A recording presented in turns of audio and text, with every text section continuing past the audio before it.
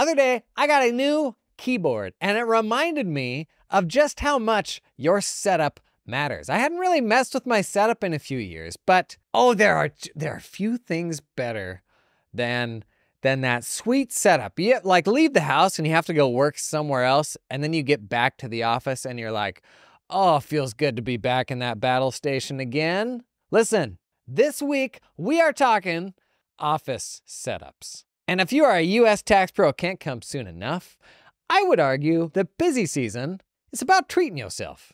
You're working hard. You deserve something. And if you listen to this podcast this week, I'm just gonna tell you right now, you're gonna buy stuff. I'm sorry, but it's gonna be good stuff. Like, man, there's nothing better than like the perfect addition to your office setup. So today we're talking about desks, setups, stuff you need to have, how we can make them better. After all, desks are like the ledger of your office. They're the backbone of everything, right? Tuesday, we're talking computer hardware and monitors. Oh boy, that may be an extended like 2 to 3 hour episode. Wednesday, we're talking peripherals, mouse, keyboard, and actually a whole bunch of other things. The ways that we interact with our tech. Thursday, everything else in your office, from the chair, your internet setup, furniture, plants, lights, how you set the vibe, because vibe matters. Then Friday we'll do a Q&A and you can tell me how many things you bought. Come on in, let's talk about desks.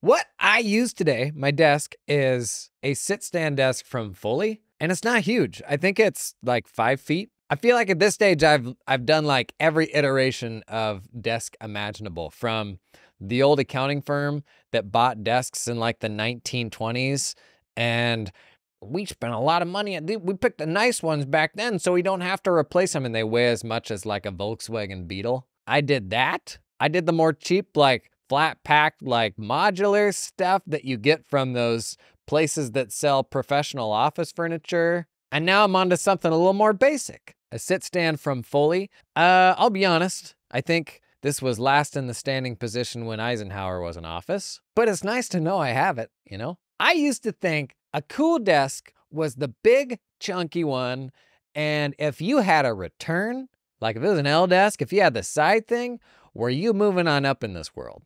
I mean, you could put files there, you could put the phone there, you could put 10-key there, put a printer. And now, what can I say? I'm something of a minimalist now. And I was this way at the accounting firm. It's not just because I don't run an accounting firm anymore and I'm removed from the everyday strife of the everyman, the accountants in the trenches. But I feel like I went to the extreme and I've come back. So let me tell you on my journey, 8 things that I think your desk needs, and then a desk wish list. Things I think desks could do better. We'll see if we can just change the world a little bit, all right? Okay, number 1, things your desk needs. Limits, okay? Size is not the answer, people.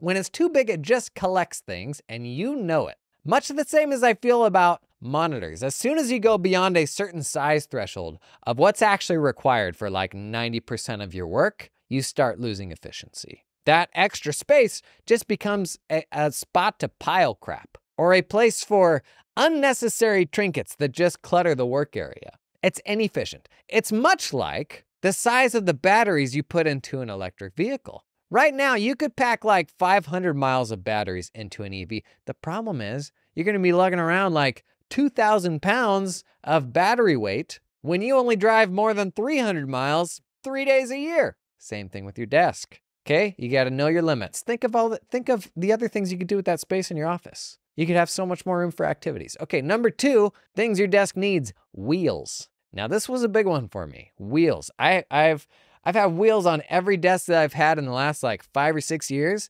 and it really changes things for you.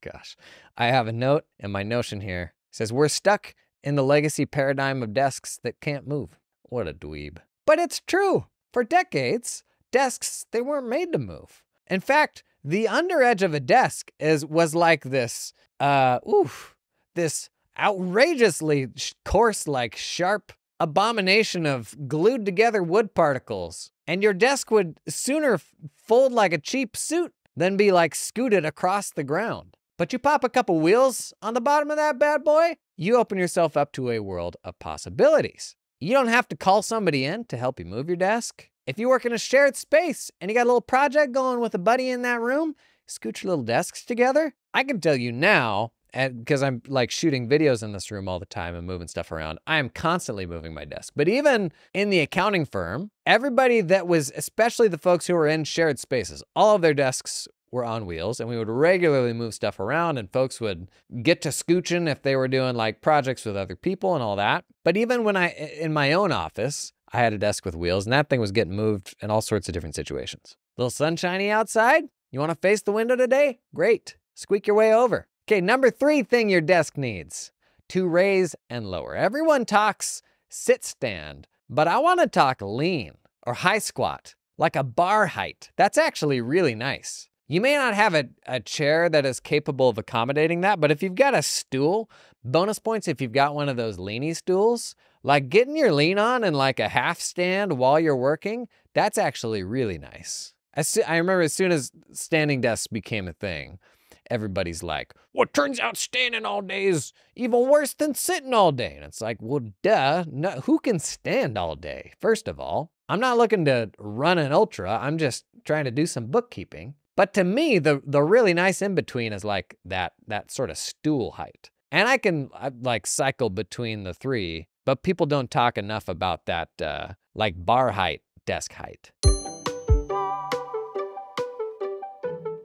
This episode is sponsored in part by Relay. Did you know that Relay saves advisors 3 to 5 hours of work per client per month? Because collaboration between clients and advisors on Relay, it's easy and secure. Every client you invite to Relay gets added to your firm's partner portal. You may have seen we recently did a demo day on Relay on the main channel. Relay does a bunch of cool stuff. What gets me most excited is access, not having to hack together, like using your client's access or your team using your access. So every client gets added to your partner portal. This means a portal where firm staff can safely access and switch between client accounts from a single login, their own login, role-based permission levels, direct bank feeds to QBO and Xero, and statement syncs with HubDoc and Dex to ultra-detailed transaction data that speeds up reconciliation, built-in receipt management, accounts payable automation. Plus, Relay's new partner program introduces meaningful cash rewards for advisors, more partner perks, and an advisor directory to help clients find you, the clients that are already banking with Relay. Head over to relayfi.com/adjacentstats to learn more and book a demo, or check out the link in the show notes. Disclaimer voice: Relay is a financial technology company, not an FDIC-insured bank. Banking services and FDIC insurance are provided through Thread Bank, member FDIC. The Relay Visa debit card is issued by Thread Bank pursuant to a license from Visa USA Incorporated and may be used everywhere Visa debit cards are accepted. This episode is sponsored in part by Cloud Accountant Staffing. Y'all know I'm a big advocate of hiring offshore. One of the biggest changes I made in my firm, we transitioned a legacy firm from 100% onshore local hiring to 100% distributed US and then 100% distributed globally hiring. And honestly, is the best thing we did. It virtually alleviated all of our hiring pains, completely changed how we thought about staffing projects and the type of work that we wanted to bring on. Because you know what? The folks we hired offshore were really freaking good. A lot of misconceptions around the type of people that you hire offshore because your enterprises will oftentimes use offshore folks for like menial work. Absolutely not the case. There are tens of thousands of people working for Big Four accounting firms, offshore, outside the US. You can get folks that can do anything from tax to junior level stuff to super senior level stuff. But try to do that yourself, figure it all out yourself. That's gonna be hard, it's gonna be scary. Really good place to start, Cloud Accountant Staffing. They will hold your hand through that process. Their story is super simple. An accounting firm in the US hired a bunch of people in the Philippines, fell in love with them, but didn't fall in love with the fees they were having to pay to the staffing companies that were managing these employees. So they built their own solution, and now they're starting to pull other accountants in. I'd encourage you, a big tipping point for me was when I was like, I'm gonna stop being opinionated on this and just try to learn. And so I talked with other practitioners, I talked with some of the vendors that would like help you get into offshoring. That really opened things up for me. So if you've been on the fence, I'd encourage you to at least learn about it. And if you start heading down that path, consider Cloud Accountant Staffing. Number 4, things your desk needs to not be Formica, okay? 1993 called. You're not working in an apartment complex, do better. You know how people say you should invest money in a mattress because you spend, I don't know, 40 years of your life sleeping or something like that? Well, if you're an accountant, you're gonna spend 60 years of your life sitting at a desk. It's okay to invest in like a nice, like solid wood desktop or something like that. I had a glass desktop for a while. Interesting. In fact, there's some fancy metal desktops you can get too. They sound cool until you try to work on them early in the morning and you just freeze your little forearms off. It's too cold. Not my thing. One other thought on an adjustable height desk, the value of it, is it's not always about going from the top to the bottom. It's about the micro adjustments of like different seated heights and the fact that not everybody is the same size. And so when you think about stuff like the little under desk attachment that you put your keyboard on, you know, the one that Janice has, the lady with the gold frame glasses that she hangs around her neck with a golden chain. That lady, she's got the little under desk pull out keyboard thing, right? That's because that's like more ergonomic or something for your hands to be lower. You've also got the benefit of more like surface area on top of your desk then. But the problem is, traditionally desks couldn't go up and down, so you had to have that little keyboard tray. And it was made worse by the fact that your monitors couldn't go up and down either. These days, as we're gonna get to tomorrow, monitor arms, they make it super easy to adjust that monitor height. In fact, most monitor stands now will go up and down. So if your monitor height can go up and down, and your desk height can go up and down, it doesn't matter what size you are, you can reposition stuff to get to a place that will fit perfectly just for you. Okay, number 4 was to not be Formica. Number 5, a cord holder on the leading edge of your desk. So here's the thing, you can get these little nubbins that are kind of rubbery, and they have like a little slot in them where you can pop a cord into it, and it'll hang on to the end of that cord. And they're usually adhesive on one side. The best cord management hack I can give you, have one of these little strips that'll hold like, 4 to 8 different cords. You stick that thing to the leading edge of your desk. The end of the cord is sticking up out of them. So as I'm sitting at my desk now, if I look to the leading edge of my desk, sticking up is a USB-C cord end, a lightning cord end, a USB-A cord end, all of the cords that you could possibly need. And they're hanging on there. And if I need to charge something with one of those cable types, I can just grab it off there and plug it in. It sits on my desk while it's charging, and then I can unplug it and just like snap it back into that cord holder. I'll put a link in the show notes to the little cord holder that I have, but they're just these cheap little rubbery adhesive things. You stick them to the edge of your desk, totally removes the needs for like having that coiled up cord sitting on your desk or in a drawer or something like that. See, I told you would buy something this week. That didn't take long, did it? Number 6, things your desk needs, not your monitor base, buddy. This is more of a tomorrow one. How did this slip into today? But monitor arms, the thing that people miss about monitor arms, the sneaky benefit, you're freeing up desk space. If you look ahead of you right now, look at that monitor, now look down. You got that big, ugly monitor base sitting there. Now look to your left, look to your right. 2 more monitor bases. Look at all of that space they're taking up on your desk, as opposed to if those babies were suspended with monitor arms, you've got infinite free space under that monitor now for documents, snacks, tchotchkes, knickknacks, or even better, nothing at all. Because an empty desk is an empty mind. Hang on. A clear desk is a clear mind. Number 7, this was maybe the single biggest unlock for me. Number 7, things your desk needs. Things attached to the underside of it. Did you know that your desk has 2 sides? There's a top side. There's also an underside. And with various mounting hardware, you can defy gravity. So right now, I have my UPS, my battery backup that my computer and monitor and all that stuff are plugged into.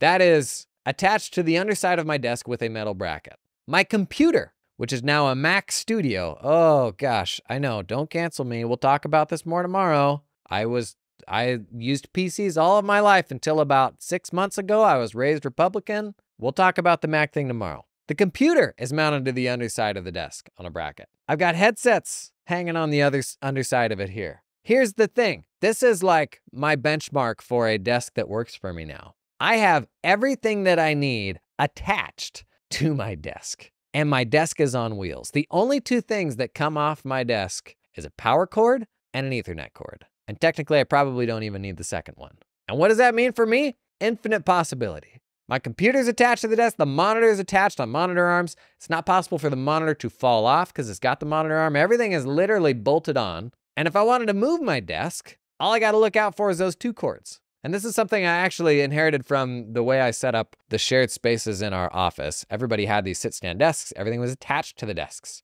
Everybody had monitor arms. There's no risk of like monitors falling off when somebody tries to scoot a computer around or something like that.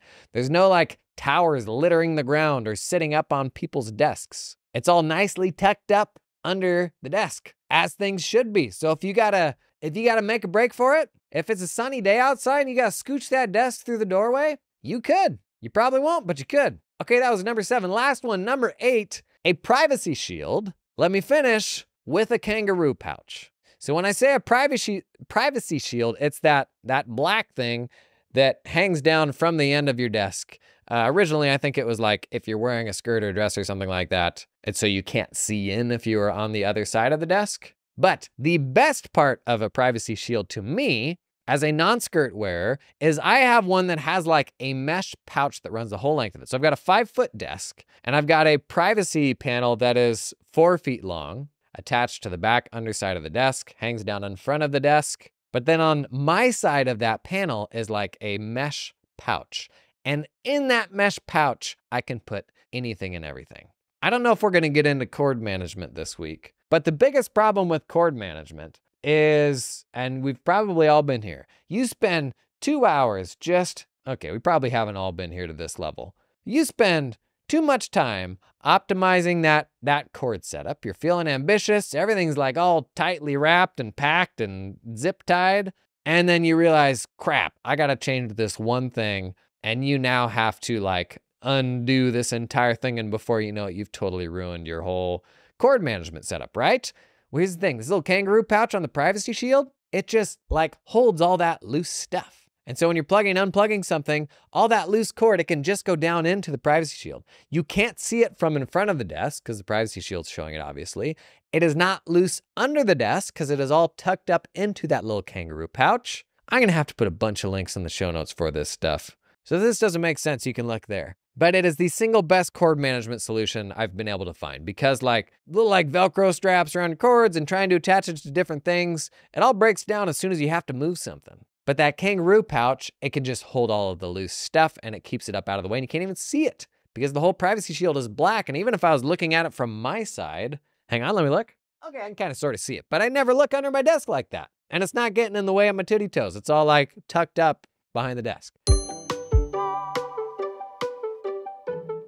Today's episode, gang, it's sponsored in part by the fine folks at LiveFlow. Did you know LiveFlow has over 100 spreadsheet templates that anyone can just go out and swipe? These templates they've built out in Google Sheets for all sorts of things. I'm looking at it right now. We got a 4-week rolling cash flow forecast, a 13-week cash flow forecast, board reporting template, break-even analysis template, budget via actuals, consolidated AP dashboard, business KPI dashboard. All this stuff, you can just go swipe on the LiveFlow website, literally just copy the template. And if you want, you can just make use of those. But here's the problem. Those spreadsheets, they're not just gonna magically update with the information from the accounting software, right? You're gonna have to go, you gotta go look over there, you gotta get the thing, you gotta bring it over there. Next month, you gotta do the same thing. Something changes, you gotta do it again. So if you want, yeah, go swipe those spreadsheets and spend the rest of your days keying in figures manually. Or swipe the spreadsheet, get started with LiveFlow, which will automatically sync from QuickBooks Online that data into those templates. Works with the templates they'll give you, works with frankly any old spreadsheet you use. If you already got one that you love, you can make it smart by connecting it to QuickBooks. They've rolled out a bunch of stuff in the last year from budgeting. You can sync budgets in from QBO. Big thing they did a couple months back was launch consolidations. So you can roll up groupings in like a visual way, whether those different companies have the same chart of accounts or not. So if you're ready to make some big brain auto updating spreadsheets, or even if you just want to swipe some templates, get a taste of what it's all about, check out LiveFlow and the link in the show notes. This episode is brought to you in part by TeamUp, helping you recruit top Filipino accountants without any ongoing monthly fees. The difference between TeamUp and all the other offshoring options is that TeamUp helps you hire staff directly. No middleman. You work directly with your new hire in the Philippines. Hire the person, not the company. Guys, gals, gang, here's just a few reasons to hire directly. You have access to higher level talent. Makes sense. You have complete control over team culture and training. They keep 100% of what you pay them, and it's a lot more affordable for you, so you can retain your team for the long term. TeamUp can source accountants with experience working at US or Australian firms, familiar with tools like Xero, QBO, and Dex. Also recruit specialist roles, team leaders, tax specialists, administrative assistants. Thought experiment. What if you had an executive assistant for the first time this tax season? Just throwing it out there. What would they do? Start at that email video I did on the main channel recently. Get help with that stanky old inbox. I digress. TeamUp recruits these talented folks for a flat one-time fee of 4,000 US American dollars. That's it, 4K one time. Somebody at Robert Half just did a spit take. Robert Half reference. We ever gonna get Robert Half to sponsor this pod? Not anymore. And they can connect you with an affordable employer of record if you need help with payroll and compliance once you hire that person. Big fan of hiring in the Philippines. You know I did a bunch of that. Check out the link in the description to learn more about TeamUp. So there you go, 8 things your desk needs. If you've made it this far without buying anything, drop a comment, holding strong with some sort of emoji that makes sense. And I've got 5 desk wish list items. Big desk, if you're listening, these are things that we want from desks that we don't have, or at least don't have in the right way today. Number 1, built-in cable tracks. So there was a desk that got kickstarted a few years ago, and then I don't think ever actually got made. And on the top, it looked like a regular old desk. And you may have seen these real fancy, like new age desks with like screens built into the surface of the desk and stuff like that. And that just always feels to me like something that's going to not age very well. I don't know if we're still in the reality of a 20-year buy here when it comes to desks. That just doesn't seem to be how furniture works anymore. But even if I'm gonna use a desk for like 8 years, a screen that's built into my desk feels like it's gonna be dated really quickly. And this was one of those sort of new agey desks. It didn't have any screens in it. But on the underside of it, it had, I don't know if it was like molded plastic or whatever it was, but it had all of these different tracks running through it. So they could actually tuck cords up into these tracks. And oh my gosh, just the thought of doing that was so satisfying. The entire underside of the desk was all of these little tracks that could hold your cords and keep them up out of the way. I'm into that, man. And that actually seems like a nice balance between like, it will hold it up out of the way, but then it's not gonna be a giant pain to redo it all if you have to pull something out and like add something or remove something. Number 2 desk wish list item for me, power as standard.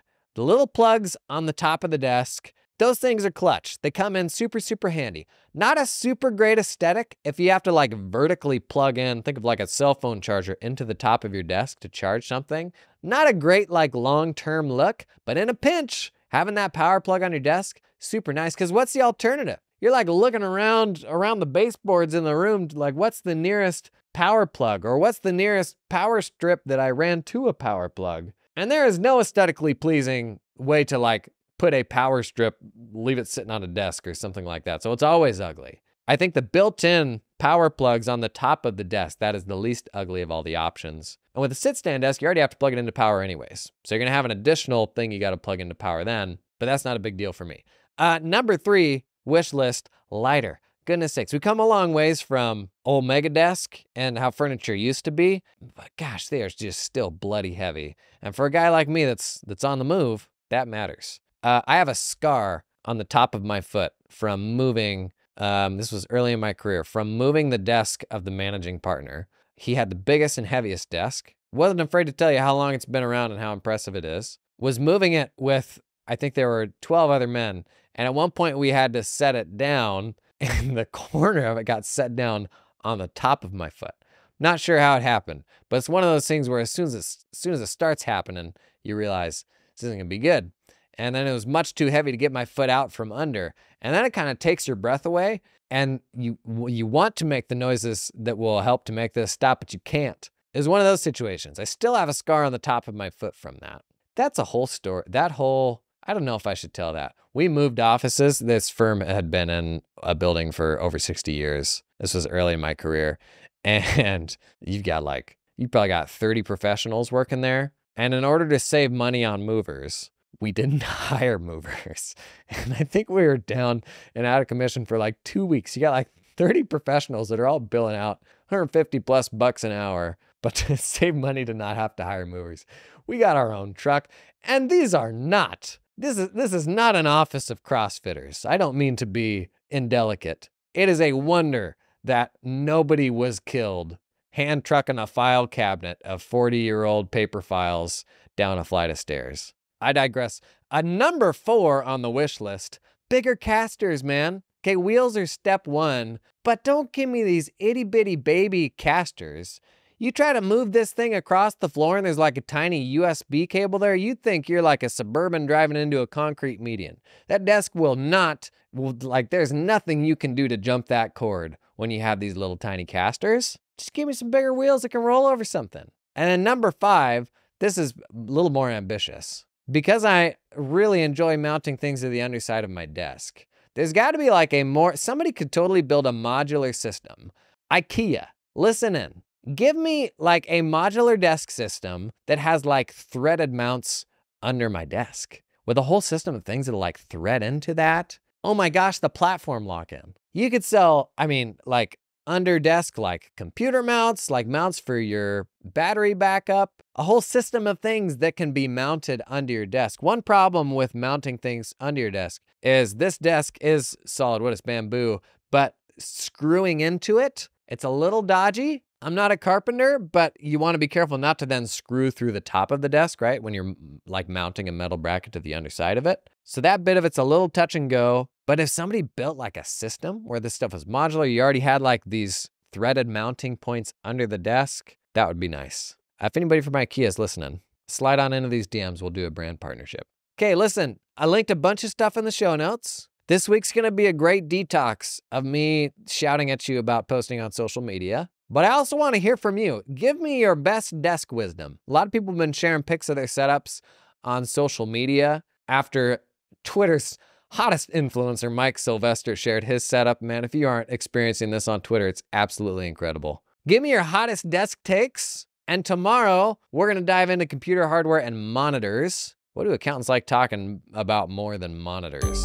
Very divisive subject, though. We'll get into that tomorrow, and I'll see you there.